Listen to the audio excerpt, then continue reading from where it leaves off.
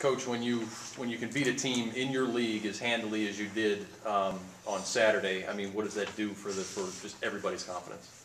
I think it definitely helps. You know, it was a great week of practice that led up to a very good basketball game that we played. You know, and hopefully we're smart enough to understand that if we want to play another good basketball game, we've got to have another good week of practice.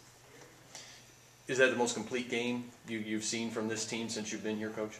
Yeah, I think so. It's you know, a game where we defended very well. We stuck to a game plan and executed a game plan, and then offensively, when we had open shots, we made them. And I thought we did a good job of creating open shots.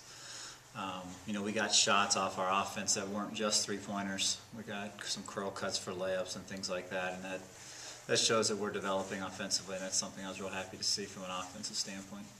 Do you see light bulbs going on, Coach, with just all these players? I mean, they're finally really starting to execute the way you expect? I think so. I think every day we're getting a little bit better, and I think you're seeing some strides. You know, I think we've been getting better, but sometimes it's very minuscule amount of improvement. I think, you know, over the last couple of days we saw some big strides made by some players and a better understanding of exactly what we're trying to accomplish. What do you think it says about, I guess, as poorly as you played earlier in the week, and then to come and play, you know, such a good game on Saturday? What's it say about the team and the progress you think that they're making? I think they're maturing, and I think they're having. You know, I think that loss in New York really hit some people pretty hard, and you know, there's a high level of disappointment and a real sense of urgency to make a change and make sure it didn't happen again. And I think that was the result of that was Saturday's game, and that was good for us. Can this be a jumping off point, Coach, that you know, now you're taking the steps and more wins are coming, and that this team is going to make this a big turnaround? I hope so.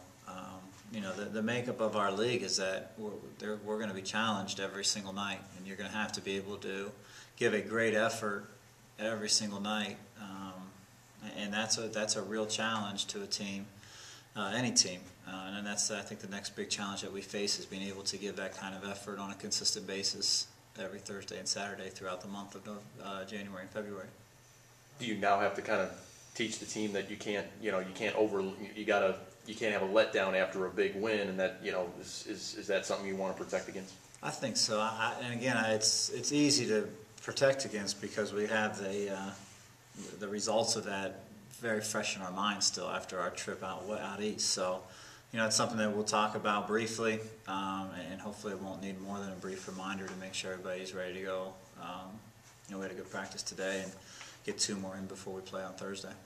Is it becoming more of, you know, we think we can win, more so we know we can win? It's more expected, the positive results, after, you know, so much negative prior to this season? I think so. I think the expectations of each other is just as you said. I think they expect to win the game, and both teams really should. I mean, from here on out, everybody's playing and they expect to win. There's a lot of good teams left on our schedule. You know, we expect to beat Butler as much as Butler expects to beat us on Thursday, and that's got to be the mentality if you're going to compete in this conference. Talk about Butler and Valpo, Coach. What do each of those teams bring to the table here? Well, you know, they're both defending very well. Teams are not scoring a lot of points on either one of them. You know, Butler runs a ton of stuff, just a ridiculous amount of stuff. I wish they'd run less.